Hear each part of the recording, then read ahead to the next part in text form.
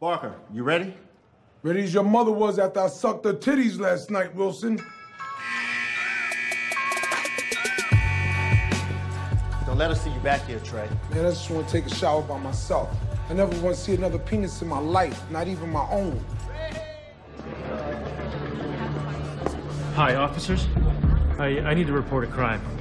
Okay, have a seat. We'll be right with you to file the report. But actually, I don't have that kind of time right now, but I can make it easy for you. Okay. I'm the guy that did it. You got a penthouse with a terrace? 2, actually. Why? Now. Oh, the owner's home. I need to check the log. No. We need access right now. Let us up.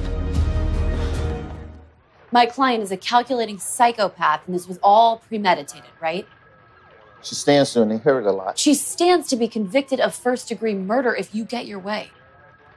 It wasn't long after he changed his will. The jury's gonna see. She doesn't want a dime. And he was an abusive drug addict. Merely her testimony. There were other witnesses. And if she's such a genius ice queen, then why didn't she just cut his car brakes or poison him? She could have run away, called the cops. Instead, She stabbed him out of self-defense after he attacked her again. We're going to trial. If you don't mind me asking, when was the last time you saw your father? It's been a while. It's hard when you live in different countries, you know? Life gets busy.